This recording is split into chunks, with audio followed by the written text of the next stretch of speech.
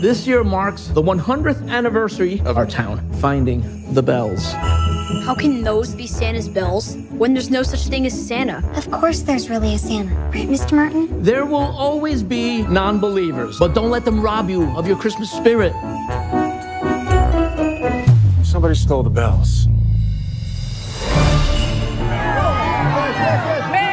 Yes, ma'am. Are you going to cancel the ringing of the bell celebration? Absolutely not.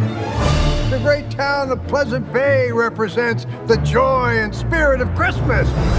Sheriff, found this in the garage. George Bottoms. Wait a minute, You're guys. under arrest.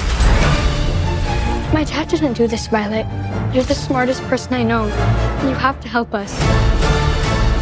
Means, motive, opportunity. This is what my dad does at work. It's how he decides on possible suspects. We have to find another person who has all three of these things. You don't seriously think you can solve this case, do you? Why not?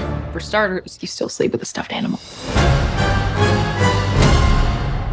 These are our suspects. Maybe I should make this girl the new sheriff. Are you gonna need detective stuff? I think I found some proof. I think we're done with this. If there's anything we can do to help Mr. Bottoms, shouldn't we at least try? Look, better seatbelt. This is getting good. No one is going to rest until the bells are back where they belong.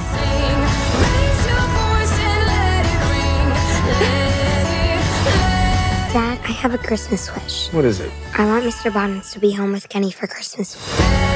We have to find out where it goes. I don't think that's a great idea.